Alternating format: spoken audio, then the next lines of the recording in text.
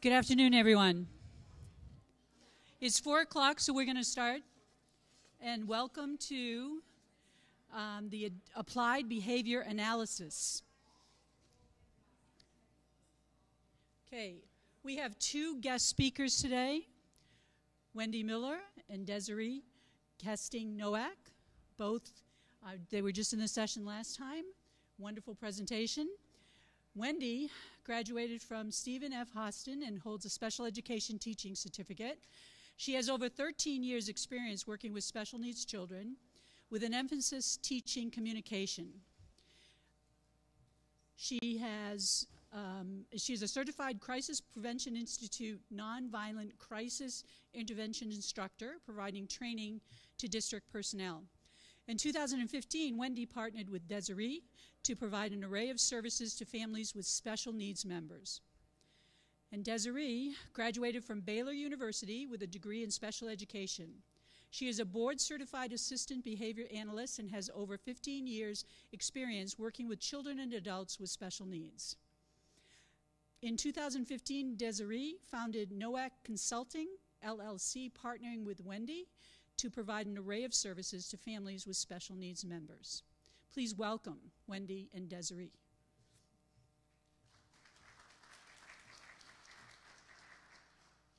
Give me a second here.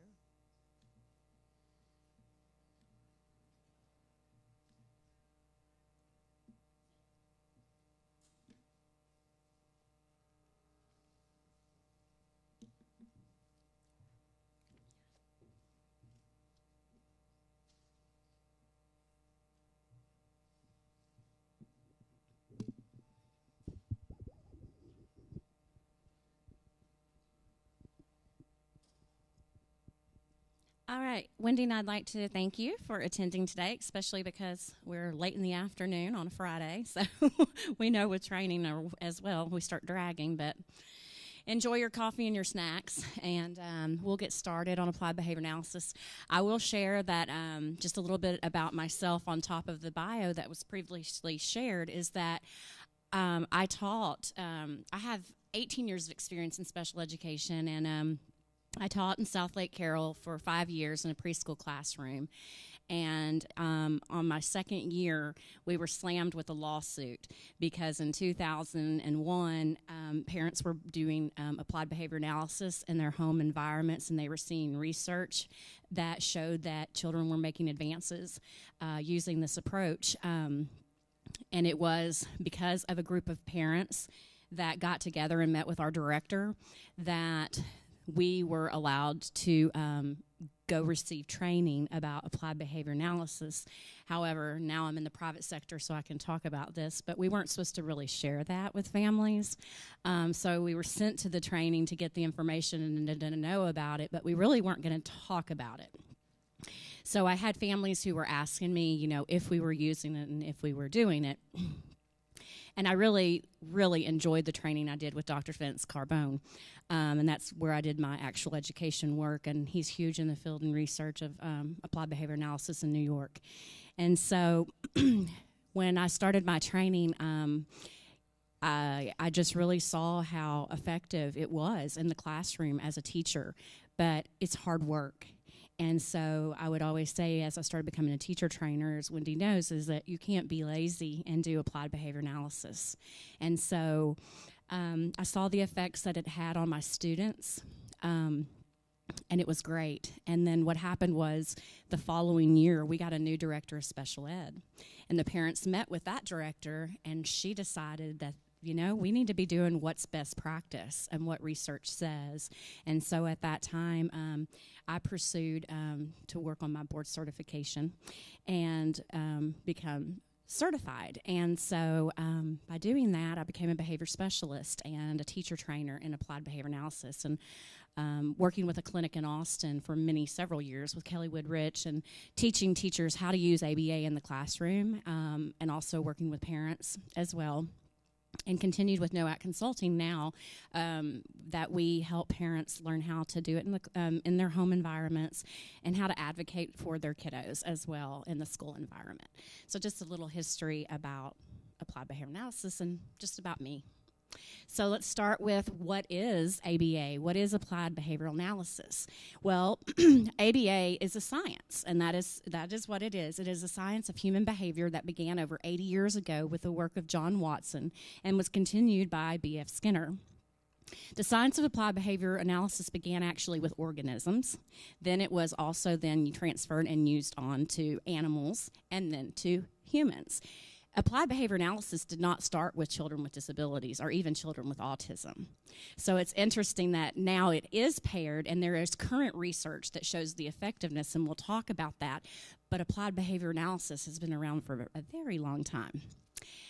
ABA has become the best practice for teaching children with autism in the last 30 years, but it's not limited to those that do not have autism. And that is one thing, as both as a teacher and as an advocate, is that we're not just using what best practice is for a certain disability. All disabilities should be not created, but treated equally. And so for best practice, if it's best practice for children with autism, but I have a child that has Down syndrome or a speech impairment, and it's an effective teaching method, and research shows that it is working, then it should be used for my child as well. So it should not be limited or discriminated to only. Applied behavior analysis is the use of techniques and principles to bring about meaningful and positive change in behaviors. Applied behavior analysis has had a bad reputation because the early works and research showed that some punishment procedures were done. And there were also programs that were designed that were very abrupt, it did have some great benefits and gains as far as the research showing, but it could also get kind of just a bad reputation of, I really didn't like how they were doing all these trials. I didn't like how they were doing these drills. I didn't really like, this saying things over and over and over to my kiddos. And so it really, is important to know if you are looking at a ABA program or looking at studying applied behavior analysis, is looking at what are they doing currently, because research has come a long way. And it's not that we, don't, respect the work of those early researchers, but there's a lot of current research and changes. Through decades of research, the field of behavior analysis has developed many techniques for increasing useful behaviors and reducing those that may cause harm and interfere with learning. Applied behavior analysis, though, not only will help in behavior reduction and also increasing appropriate adaptive behaviors, but applied behavior analysis can be used in other areas as well, not just for behavior, especially with communication, because what we'll talk about later on in this series is that behavior happens for a reason, and a lot of times we need to look at what that reason is, and a lot of times it can be for communication. So why is it used? Children with autism and also other developmental disabilities do not learn naturally from the environment that just typical learners do. So we need to break down those skills in the language and teach them directly and with repeated trials until they have learned how to learn. And when I say repeated trials, this could be for some kiddos that could take 2 to 10 trials. Some kids, it could take 100 trials of practice. That doesn't mean just sit in the chair, sit in the chair, sit in the chair, sit in the chair all day, but just that throughout the day we're setting up in a classroom hundreds of opportunities. Or now in our now business, several opportunities in a 3-hour time period that they're with us to hit those targets that we're really working on. And then Dr. Mark Sundberg, who actually said this quote, he is great in the field of applied behavior analysis and has assessments as well to use with children and young adults. ABA has 30 years of research in peer-reviewed journals to support the efficiency of the science in improving treatment outcomes. And there is a lovely picture of Mr. B.F. Skinner. Hold on just a second. Get on the right page here. So I really like a lot. Okay, so B.F. Skinner is a huge foundation of really resurfacing applied behavior analysis after years of research, and it just kind of just sitting on shelves getting dusty and dirty. And when B.F. Skinner started really looking at behavior and also language functioning for reasons, and really look at the environment and how we can change the environment and shape the environment, it really just made advances in the field. There are several quotes that I really enjoy that B.F. Skinner will share, but this is a very just easy to understand and easy to read, is that all we need to know in order to describe and explain behavior is this: actions followed by good outcomes are likely to reoccur. Actions followed by bad outcomes are less likely to occur. And that's just in life in general. And so when I said, using applied behavior analysis for just children with autism or those with disabilities, that it's not true. It's used in a lot of other fields as well. So we want to first define what is behavior. Behavior is the movement of the body's muscles and glands, and it is what we see with our eyes and we hear with our ears, and it is measurable. And so when I say behavior, a lot of times everybody thinks, like I said, problematic, maladaptive behavior. But behavior can also be appropriate behavior. It can be adaptive behavior. How often are they on task? And what does that behavior look like when they're on task? Now, feelings and emotions are a private event which are not measurable. So I can say in the field of behavior analysis that some people will say, well, y'all just don't understand. You're not taking in, to understand that feelings and emotions do play a part. But that's not what we're saying. We recognize we all have feelings and emotions. However, I'm not a doctor, and I can't jump into your body and jump into your gut or jump into your head and know what you're thinking, what you're feeling. So I can't measure those internal behaviors. However, you may engage in behaviors that tell me I'm tired because you're yawning. So even though you haven't told me you're tired, and I don't necessarily know you're tired, but if you're yawning or stretching, okay, so maybe those are those behaviors that I see with my eyes and my ears that tell me, yeah. Or we see kids engaging in behaviors that they don't typically engage in, and our radar goes off saying, you know what, this is not typical. They might not be feeling good, and these behaviors are communicating that they're not feeling well or something's not right. So like I said, there's two ways to look at behavior. Adaptive behavior, so these are just some examples of some appropriate behaviors. Following directions, appropriate communication skills, social skills, play care, self-care, and then play skills. So there are many, many good behaviors that we want to point out. What can our child do, our young adult do? What are they able to do?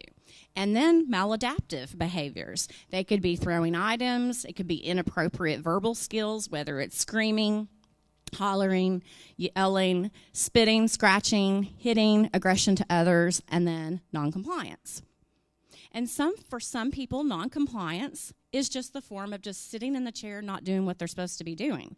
So I think a lot of times people think, oh, problematic behavior has to be very intense. It has to be like self-injurious. It has to be like aggression and they're hitting in themselves. Not necessarily. Maladaptive behavior could just be the simple fact of, I'm just not doing what you asked me to do. So behavior functions for a reason. And in the school setting and also in private settings, what is done is a functional behavior assessment, and that is to be done to determine why the behavior is occurring. Because we can sit here and talk about, yes, Johnny is hitting, but until we know why Johnny is hitting, we can't look at interventions and be able to treat Johnny without knowing that. So what bad teaching used to look like is that, all right, any kid who hits, goes to the principal's office, or any kid who hits, they have time out. Or any kid who hits, they're going to be suspended. Well, the problem with that is that's treating the behavior by what the behavior is. We call that a topography. So we're just looking at, if you hit, then this is what we do. Well, the problem is why Wendy may hit and why Desiree may hit could be totally two different reasons. So we need to really look at, to identify that target behavior, but find out why, what is the cause? Because a colleague of mine that I worked with, we would share this in training, is that her son, he got in trouble for doing some bad things at school, and then they suspended him. And she goes, oh, great, Desiree, he's going to love this because he doesn't have to be at school. I mean, this wasn't a punishment for him at the time. He was like, woohoo, I don't have to go to school for a week. Cool, And so it was silly. I mean, us knowing behavior, we're like, again, you can't just look at it as, what works for everybody, and we're going to treat everybody based on that behavior. So what are those functions of behavior? And so I could use a scientific term of socially media positive behavior, and it's socially media positive behavior would be to gain access to an item or to gain attention and interaction from others. So we find in both education and also in our other private setting is that a lot of our students, young adults, clients, their behaviors are functioning to gain access to something that they want or need, or because they want to access attention, but they're doing it in a maladaptive way, a problematic way, okay? A second function is to avoid a request or an activity that is unpreferred. That is another huge function that is typical with our population, is that I simply just don't want to do it. I don't have an interest. And we have to recognize that what motivates someone doesn't necessarily motivate, our kiddos. And so just because I know that by completing, a directive, you're going to be happy and give me social reinforcement, well, that's not so much the case. Our kids may not be motivated by social reinforcement. So they're not just going to want to do it just to please someone. And that would be called socially mediated negative reinforcement. The third function, which is called scientifically automatic reinforcement, is because it feels good. So they do engage in behaviors. A lot of times they're stereotypical or they're repetitive behaviors that feel good to the individual. Now, I will point out that just because a student engages in repetitive behaviors does not mean that they're doing it as a feel-good. That's the same as me talking about hitting and saying just because they hit, they're doing it because of this reason. I learned this when I was starting to do my certification. I was doing lots of observations and lots of assessments, and I just assumed because the student was rocking that it was to feel good as a self-stimulation. Well, when my supervisor asked me to set up conditions to analyze the behavior, what I noticed is that when I attended to someone else in the classroom, the student was rocking repetitively. And also, when she asked me to place demands on the student, he then began to rock. When left alone in a condition that was reinforcing, he didn't engage in the behavior. Typically, someone who is doing a behavior that feels good, if they can do it without you present. The first two, to gain access and attention, somebody that has to be present for this to be a function. Also, to avoid a request or an activity, someone has to be present. But for this third, feel good, no one has to be present. This would be, again, I could be alone in my room, I could be in the bathroom, I could be all alone, have everything that I need around me, but I still engage in this behavior because it feels good and self-stimulates me. They don't need me for that. And then the fourth is for pain attenuation, and that there are those who engage in behaviors to relieve pain. And so that is treated medically. And then just an example of that, a couple of examples would be, for example, you get a mosquito bite. And what you do as a result is you itch it because you think, that that's going to make it go away. But actually it really doesn't, but we still do it because it, so at the time maybe it's relieving that pain. Or maybe I'm going to get a headache and I start to press on my temples because I want to release some of that tension, or kind of get massage back on my neck where that tension is, or just simply take a Tylenol. That would be because I want to relieve from pain. But those things are medical and they're not treated except through medical, through a doctor. So in our environment, which is our practice and in the education before field, is that the top three would be the functions that we're looking at the most with our clients. But I will say that I've had a student, I had a student for years that I worked directly with that would hit her nose so hard she ended up breaking it 5 times.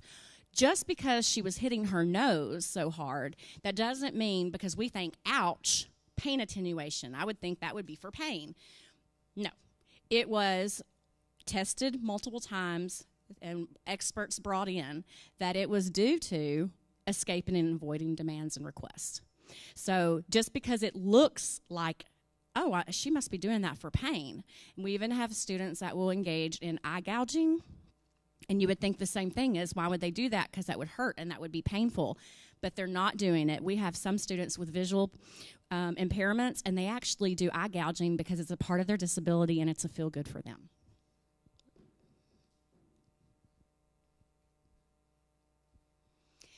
What we thought would be very helpful today is to go into some scenarios, because as we are going to have time for questions and answers, ethically, we can't have questions that say, well, my child does this and what would you recommend I do?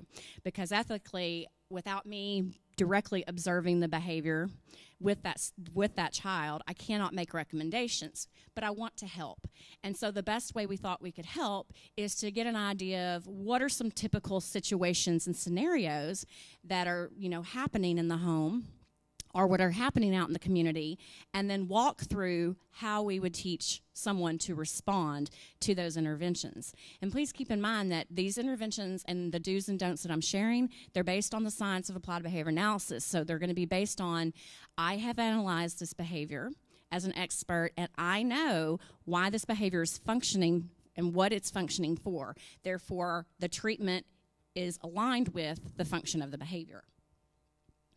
All right, so starting off with do's and don'ts. So here's scenario 1. Johnny remains sitting on the floor when told to come to the table. So we can just think about this hypothetically. You can just think, okay, you've asked, basically, you might not have this exact scenario, but you can think, okay, I'm asked to do something, but they're not doing it. Okay, that's the whole kind of idea we're going at here, is that you're asked a directive, you've been asked to do something by an adult, and your behavior is you're not doing it. So, what do? We want to expect them to do what we asked, okay? And so that could look like prompting. A lot of times prompting procedures are great for getting students and young adults, child, to comply. So that could be even a gestural prompt, another verbal prompt, some even full physical prompts are needed, or partial prompts. But they need to follow up with what you've asked them to do. Repeat and keep the demand. This doesn't mean that you have to just keep saying over and over, come to the table, come to the table, come to the table, come to the table, come to the table. You can take breaks in between that. There can be pauses in between that.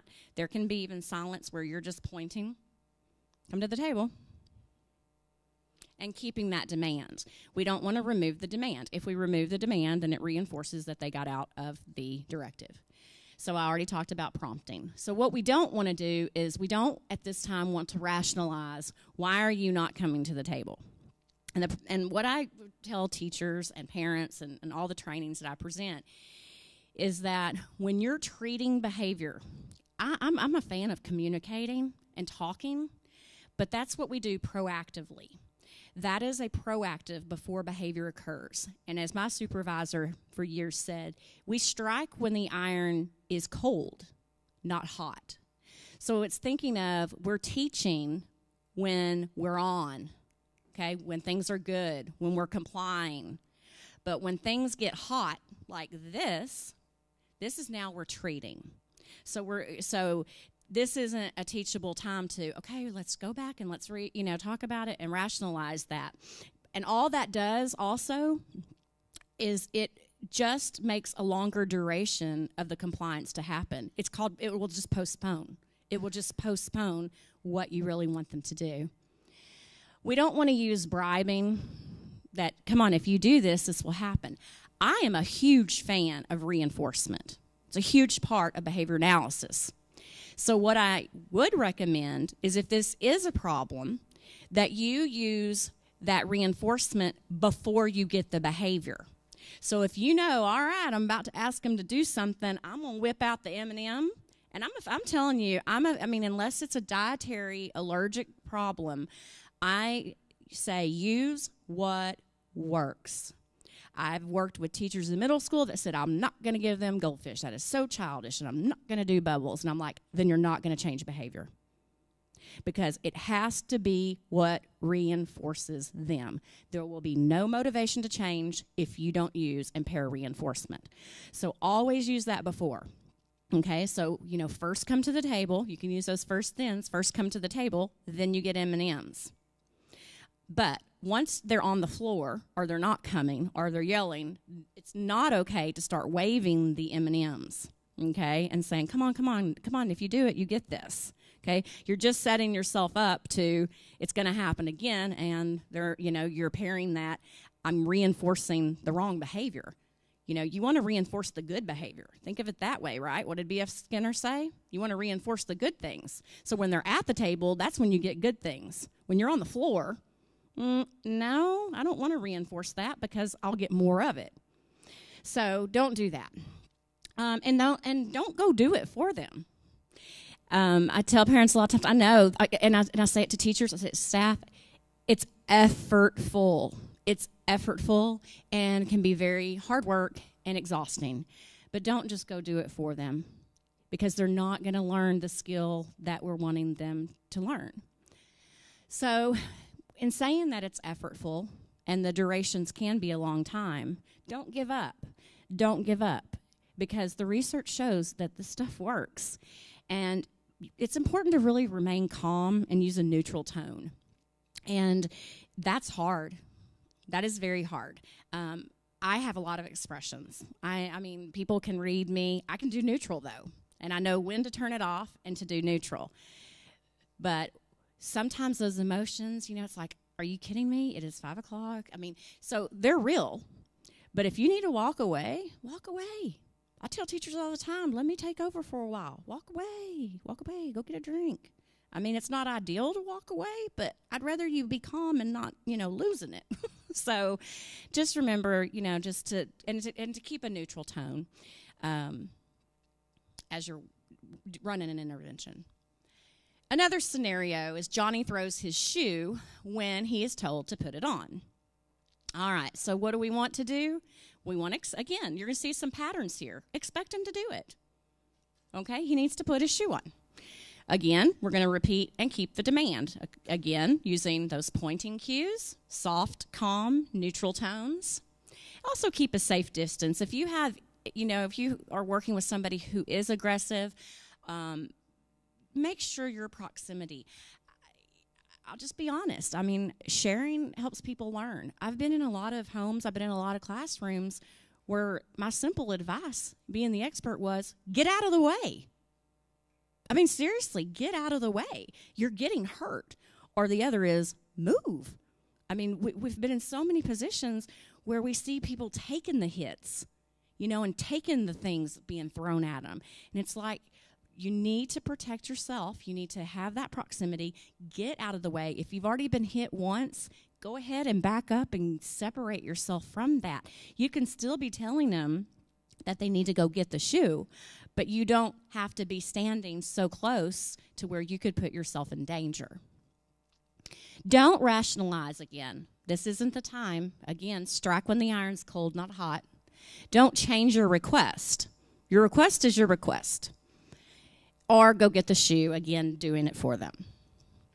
And so, as I emphasized about your safety, and when the introduction was being shared about Wendy being, trained in the nonviolent crisis intervention, it was really great because, we would learn how do you appropriately get out of these situations? How do you protect yourselves? What if you get stuck in a hairlock? What do you do? So there is training out there for, those intense cases like that.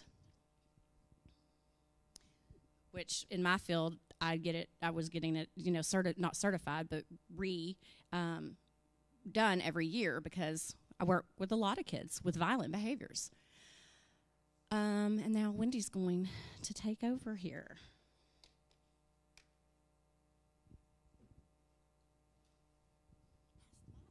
All right, thank you.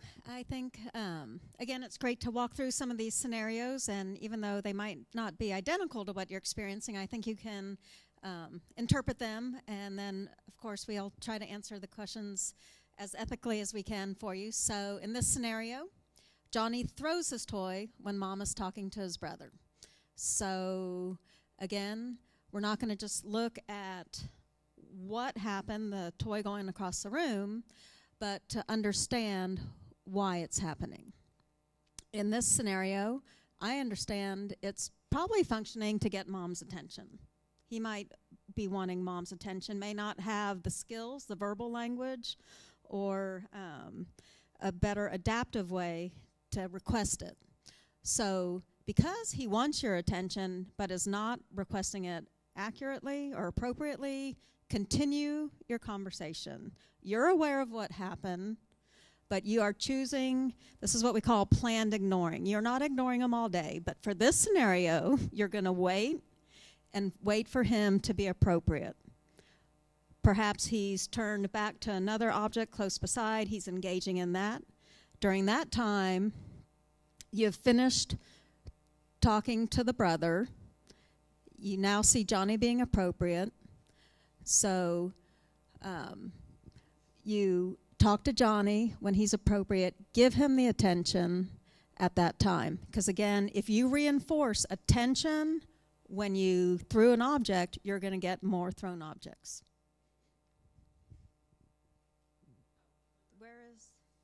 Here it is. All right. Another scenario with his brother. Johnny grabs the toy from his brother. A lot of families will rationalize that that's just what they do. And again, you don't have to accept that that's the best possible behavior. So you don't ignore the situation. You don't allow Johnny to continue to play with the toy. And you don't rationalize and go into that long speech. That is not the time to be, remember, Johnny, we're not going to be grabbing. That is not the teaching time. What you do is you walk to the area. You prompt Johnny to give back the toy. And if necessary, you might scoot Johnny over 6 inches just to be a little bit out of reach. It doesn't have to be removing Johnny from the room.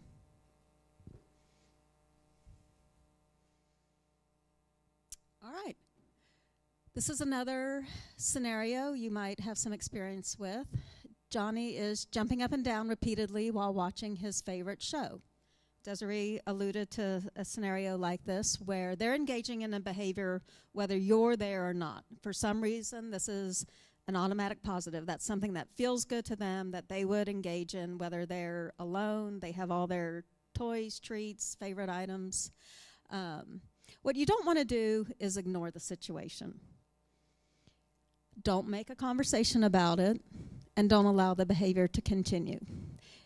It used to be thought that it was okay to allow this behavior to occur when they were on their own, that it met a need, but it actually gets worse. It doesn't improve their behavior.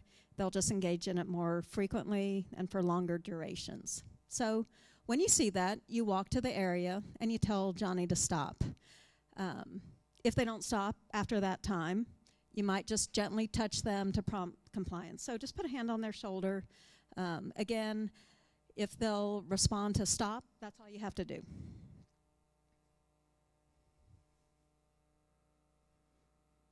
All right, now this is a little more safety focus. While at the grocery store, Johnny runs away from you towards the exit door. Again, I want to emphasize safety is always paramount, both your safety and your child's. So do run to the area. Yell stop. Don't be embarrassed. If you're with another adult or perhaps there's another shopper next to you, you can even ask them to alert store management. They can temporarily shut the doors to help prevent exit, especially into a parking lot or busy area where it would not be safe. A lot of stores have a term code ADAM. They know what that means. So as you get close to Johnny, block him from running. That, again, you might just be able to position yourself in front of him. And once stopped, you would probably ask for help to retrieve your items. Chances are you have left your handbag, left whatever. You might have to physically drop and run because his safety is paramount. You don't want him being in danger. At that point, you would walk Johnny to the vehicle and leave after you've gathered your personal items. I think, as you know, you would not ignore the situation and just hope that they return. You don't want to think, oh, they're just doing it for attention, and they said, I shouldn't be attending to this behavior. Safety's first. You go get them. Don't come back and resume your shopping, and don't worry about leaving your merchandise. And just, again, your struggles are real. Don't worry about what people think. You need to respond for their safety, and better than those onlookers around you. There's another scenario. I think a lot of children with this syndrome might engage more in just kind of the wandering away.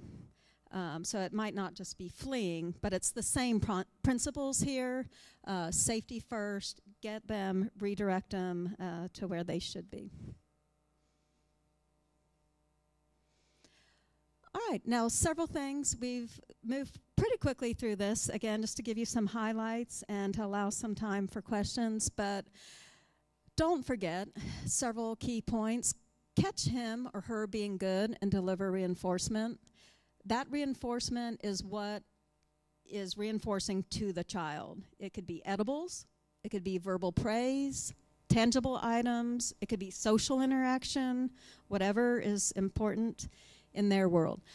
And just like you and I don't want criticism, frequently we need all the good, positive reinforcement. So do our children, whether they're a special needs individual or not. So I would stress this one the most is catch him being good as frequently as you can. Good job coming to the table. I like the way you shared your toy. Even just looking when you call their name. Just whatever you can find something positive. Do take the time to take reinforcers into the car and community. For a lot of our special needs individuals, the community is the most difficult place to be successful. So you need to go prepared. Take those with you so that not only you can keep them occupied, but also reward the appropriate behavior when they are being good. Maybe they are now able to be in a restaurant and you want to reward that and reinforce that. You know, to allow extra time. You know their history. Do they have a history of engaging in problem behavior during transitions? So I know we all live a very fast-paced life with a lot going on and a lot to juggle, but if you can allow those extra 10 minutes, the extra half hours you're getting ready to go, that will make your life easier. It will help you remain calm and more neutral in the situation. Take time for yourself. Naturally, you are very focused. You wouldn't be here if that wasn't the case, to provide everything you can for those around you with the Phelan-McDermid syndrome, but yourself, your needs, those of your partner and other children are equally important, and so take time for those and develop those relationships, and that will all work together to provide the best possible environment for your youngster. So that, I believe, is the brief history. Here's our website, noacconsulting.com. We will have additional resources online. We are also available to consult with families as they have needs, either for working with the schools or just in their family situations. So at this time, let us know if you have any questions. They'll walk around with a microphone. One of the parents that had to leave had this question.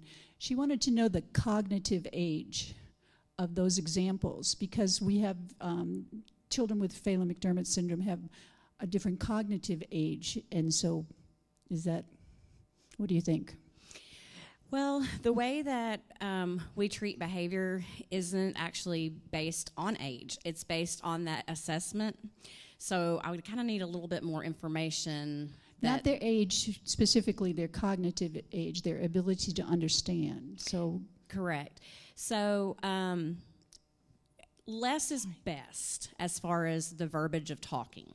Okay, and that is one thing that's feedback, is that a lot of talking can be overwhelming, especially cognitively if they're not understanding, and receptively understanding what's being said to them.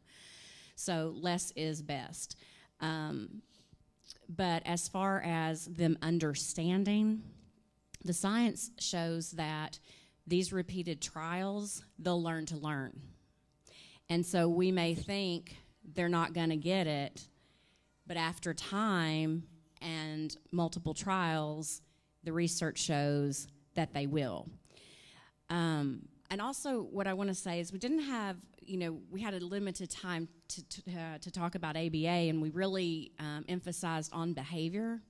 But ABA is used to just have good teaching strategies and how to, get your kid to be successful or young adult to be successful. So it doesn't necessarily just have to do with behavior. It has to do, and I know a lot of parents had said, nonverbal and communication. ABA, there's so much research on how to use applied behavior analysis to increase language, and even if you're not increasing verbal language, and verbal behavior, everybody thinks verbal language is language, like spoken language, but also there's verbal behavior, and verbal behavior is just how you communicate. And so if that's through sign, if that's through an augmentative device, if that's through approximations, if that's through gesturing, there's ways to look at that. But that I know that a lot of parents, that was one thing that they talked about is, increasing communication and what to do, and really looking at those assessments to see what is the best approach. What is the best approach? Because I think now the topic is, everybody needs an iPad and everybody needs, but for some of our students, that isn't the most effective way. It might be for some, but again, not that whole one size fits all. So that assessment and their strengths, what they're able to do, can they recognize those pictures? Because if they're not recognizing those pictures, why are we using those pictures? I mean, so there's a lot that goes into determining what should we be using to help build communication. Mm-hmm. Yeah, I was curious on the slide with the grocery store, the do's and the don'ts.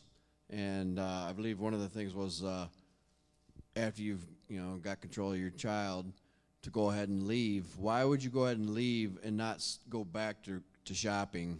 This is an example of a true emergency situation where they have totally lost control, and going back in could trigger it to happen again. So this is like the worst case scenario. Now, if a child is able to get themselves together and calm down, in the car, again, it's individually based. I mean, it really is. But I know that we've had kids that have left, like they're working on, say, at Gymboree, doing a class for social skills, and they've darted out and maybe just sitting in the car for a while, regaining themselves, and then going back in was effective.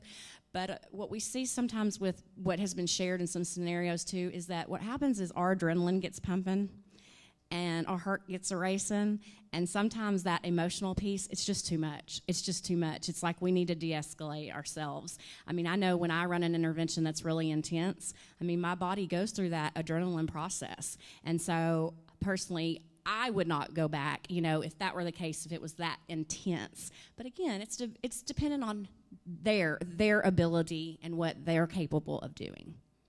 So it's hypothetical. This may be silly, but the example where you said where they're watching the TV show jumping up and down, mm-hmm.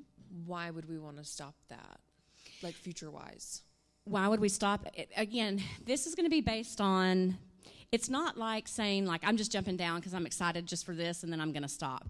This is it's repetitive. They may be repeating and watching the same episode or the same scene over and over and engaging in that behavior. What we want to teach them to do is to be able to express, I like it, I'm happy, and that's one thing we could have added is to redirect them to either say something about what they're watching or to express they're happy or use their device to say they're happy, but to be able to communicate that feeling and enjoyment. And also, if they're doing that, let's say hypothetically in another environment, then that could be preventing them from doing what they're supposed to be doing.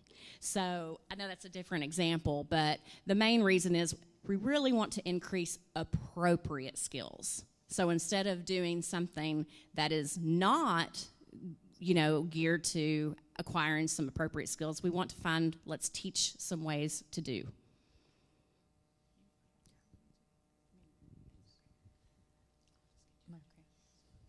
Okay. My question is regarding one of the scenarios too. You talked about how you wouldn't want to do like, if you come to the table, then you get an M&M.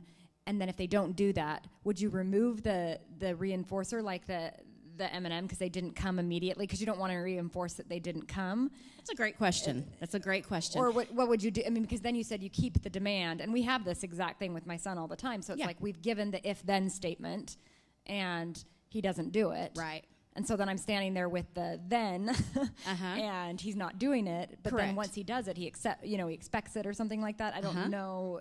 Is that reinforcing that he didn't do it? What I would suggest, and this is what we do a lot of times, is dependent upon skills of the individual.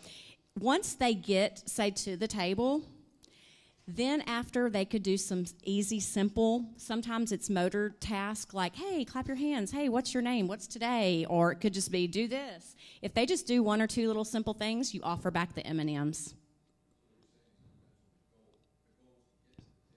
Mm-hmm. Yeah, because you're looking for fluency, and that is the truth.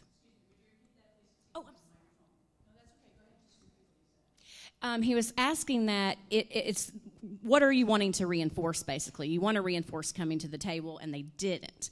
And so what you ideally want is that they do it when you ask the first time and that it's fluent, and so when they do it. So if I went ahead and reinforced after they didn't do it for 5 minutes, I'm reinforcing it's okay not to come when called. So that's why I suggested ask them to do a couple little simple things that you know that they can do and they're successful at doing, then reinforce. So you're not reinforcing the wrong behavior.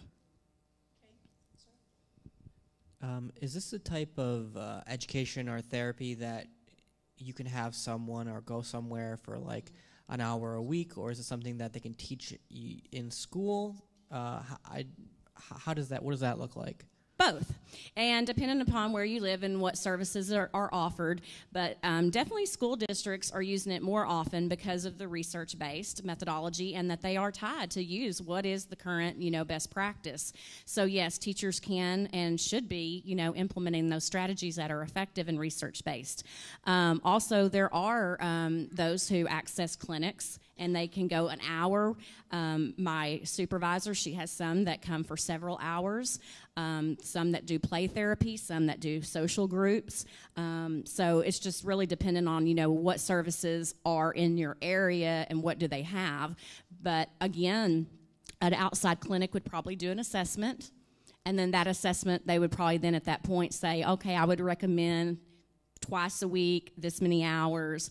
That's what we do when we go into the home for consulting. We do an assessment, and then we come back in our report and our results saying, all right, we need to do some, intense, we need to be here, 3 days this week or for the next 3 weeks, and then we'll reduce to 2 days, and then we'll do parent training as well. So it's going to always depend on that assessment, but it can be in both settings. Mm-hmm. With siblings, right? Especially younger ones. I actually have twins, so they're the exact same age. What point do you kind of engage them? Because if I feel terrible sometimes when I accept something from my PMS son and I don't accept it from my other son. So, is there a point where they could also get trained? Like, is there training for siblings of kids with this? That is a great question. My mentor, who I did my coursework through, Dr. Vince Carbone, he did actual research on, how we start training, whether it's peers and general education, and girls are great because they're usually mature and they like to play teacher, so they're all about it. But yeah, you almost start training them that, to repeat and model what you're doing. And then as a result, when they're doing that, maybe they earn something fun, in their life. And so what I would suggest to get that kind of going is start with fun activities, pair them doing fun activities together. And so the more that they're doing some fun activities, then maybe you say, oh, can I have this? Or let's do some turn taking. So then you start building in some of those, he may not comply, but we start out doing something fun. We're paired up with good things. Maybe the sibling is giving them the treats. So it's like, you're good. You're the fun person to be around because when I'm around you, life is good and good things happen. So yeah, that's a great question. I know someone else. Hi. So we've been receiving ABA services for a couple of years now. And it's been delightful. I mean, really, it's made a real big difference in our lives. But I think, at least in Michigan where we are, most of that ABA is delivered by techs as opposed to BCBAs. So we have a BCBA who's overseeing a behavioral tech who's, coming out to deliver our services. And they've been unbelievable. But I'm wondering if there's a gold standard or anything we should be looking for as far as how techs are accredited, educated, or even just communicating with other people, because I don't know about other people's experience, but sometimes we have like multiple folks rotating in, Yeah. and that information sharing gets really, really tough. Yeah, So yeah. just anything you could speak to in that regard. Yeah, so the registered behavior technician is fairly new in our field. I would say, let's see, about maybe about 5 years that the techs have been around. And so that's just a different certification in our field, and like you said, they are supervised. If you have the same one that's consistent, that'd be great. But if they are rotating, you know, that you're going to lose consistency in your programming. What I would recommend is, do y'all do any monthly meetings where the BCBA is involved or the group?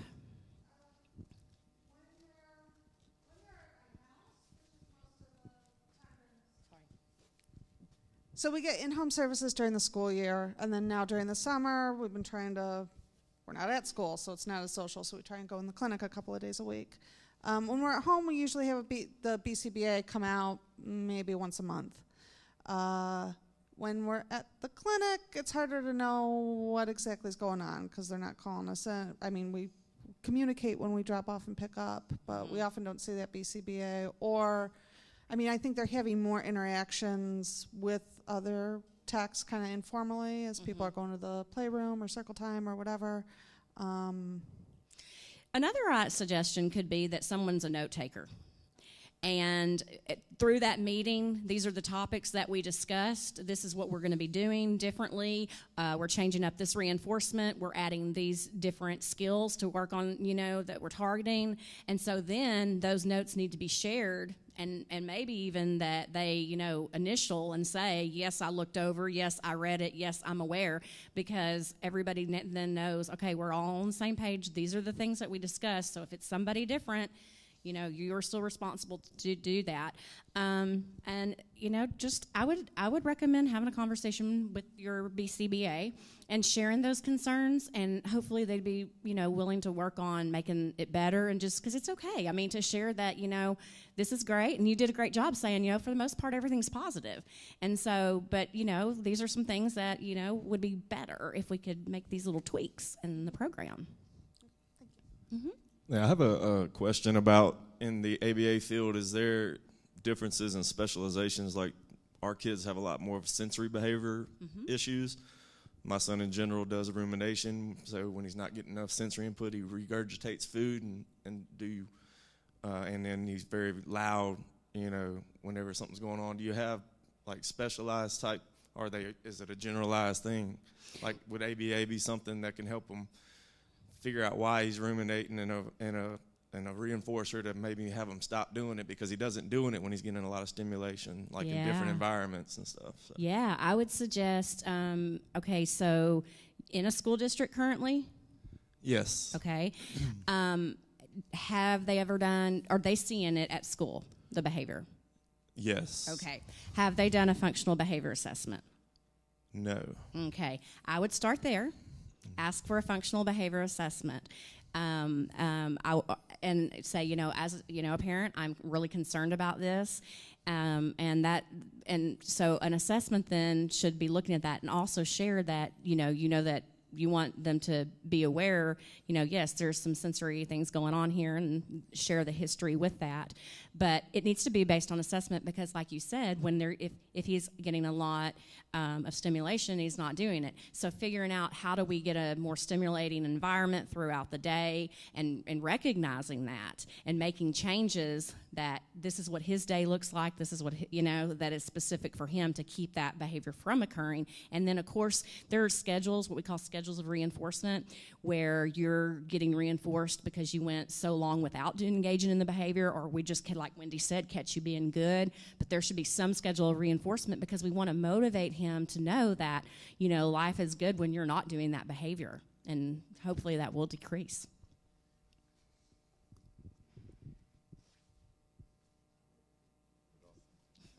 Are there any special considerations for ABA for older children? Are there any skills that are easier to tackle?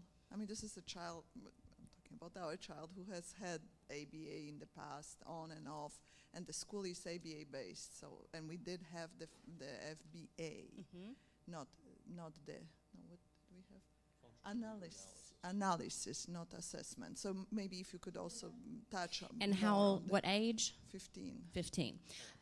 Okay, so as far as looking at the skills, also we were talking about different assessments that even teachers do. At 15, the programming starts looking differently. Sometimes it's less academic based and more functional based, more independent living skill based. So instead of, and I'm just doing a hypothetical here, is that instead of still working on shapes and counting coins, that that we can move into different things to teach with ABA that's more appropriate. Still using good teaching strategies like pairing it with reinforcement and keeping the demand, fast-paced teaching. I mean, there's just a lot of good teaching strategies, but I do get there's a shift of what those skills should start looking like as their age starts changing.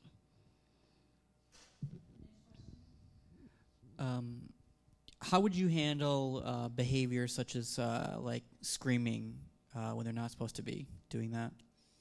Well, and like I said, unless I directly observe the situation with the child or young adult, I really can't say, because in the presentation I talked about screaming could be functioning for different reasons. So what I would suggest is to start looking in the environment at what happens before the behavior occurs. A lot of times what happens right, and when I say before, I don't mean like 5 minutes before or an hour before. I mean literally the second before the behavior occurs. It's what we call an antecedent. And so a lot of times if you can see what is happening before that causes that, it'll start getting you to start thinking like, why might they be doing this? Could this be because it's an escape? I asked them to do something. Was it because I was talking to somebody else and they're trying to get my attention right now? So you just start hypothetically thinking, look at that environment, even write it down. On the phone, I was on the phone with someone and Johnny started screaming. We asked him to put his shoes on. Johnny started screaming. Just start taking those notes so you can start seeing those patterns of when it's occurring that will help you start understanding a little bit of maybe the whys. Yeah, so let's say it's because you're on the phone. Mm-hmm. So let's say it's that. Then how would you handle that? So I would use the scenario of, well, you got to look at, ABA is not just treating behavior. Okay, ABA is not just treating. You can treat behavior till you're blue in the face, but unless you also increase the appropriate behaviors and reinforce those, it's not going to work. So when Wendy used the example, and I'll just go back to the example we had up, is that, mom's on the phone and the behavior occurs. And so they're screaming and the slide said, ignore. Well, that's right. So you would ignore in that moment. But what you have to recognize is that strike when the iron's cold is, we've got to increase ways that they gain attention appropriately. Because right now,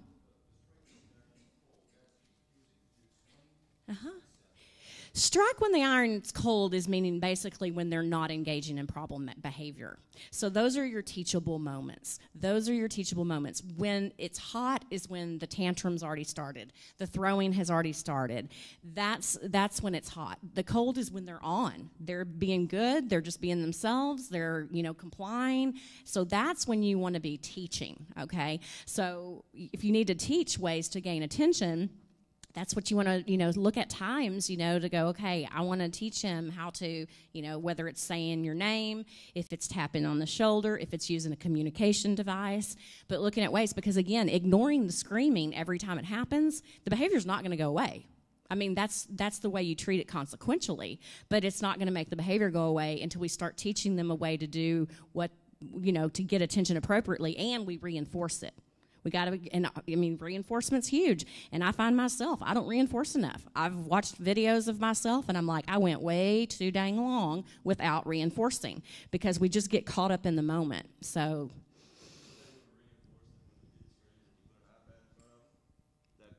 Would you repeat that, please? You know what I mean? Like, so the kid's screaming, and you want them not to scream, you put an iPad in front of them. And you do it a number of times, now you've reinforced that. So when he wants the iPad, he screams. Correct. That's what we call a maladaptive mand. Yeah, so we're doing things like that and reinforcing those behaviors. So I guess my point is you're saying try to teach different ways of maybe asking for it correctly, but also you can also look at ways of when they're not screaming. I mean, it could be literally 2 seconds. I mean, it's dependent upon the individual. I mean, you can't just go, I want to wait, a whole minute before they're quiet and give them the iPad. But I've had staff just turn around and we count 1, 2, 3. They're quiet. Boom. Now you get it. But good job reflecting on knowing that, I mean, we call that a maladaptive mand, which is a request. And so, I scream now, and I know I get that. And I did that in my classroom early on in teaching is they screamed. I let him go jump on the mini tramp because he hated my circle time, I think. So every time it was about to start circle time, he would scream, and then he got to go jump. Okay, this is the last question. Would you, just to follow up with that, would you give something before you got on the phone explaining that you are on the phone or going to be on the phone? Would that help? Yeah, that's what we call, that's that proactive. Like, if you can be more proactive and say, all right, Mom's going to be on the phone. If you can be quiet, while I'm on the phone, you're going to get your iPad for 10 minutes. Because that is a great example of strike before. That's the striking, when it's cold, is that if you can say it. We also call, if you're familiar with social stories and doing social stories with kiddos, is that social stories should be, sitting down and maybe talking about when Mom's on the phone, these are the things I do. And maybe you take pictures of those things, or if they read that, or if it's that they listen to a story, a recording of it that says, okay, this is a scenario when Mom's on the phone, I can play with a puzzle. I can do this. I'm going to have a quiet voice. It makes Mom happy when I have a quiet voice. Sometimes when I have a quiet voice, I get my iPad or I get my M&Ms. So you're saying do the social story immediately before so that they hear the whole scenario and play it out. That's right. You're preparing them. Okay. Great questions, y'all. Really good questions. Thank you very much. Thank you so much for being here. Yeah. I hope you check out their website, and the best to you. Thank you. You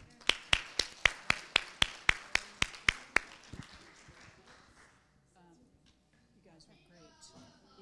Sometimes it's very hard.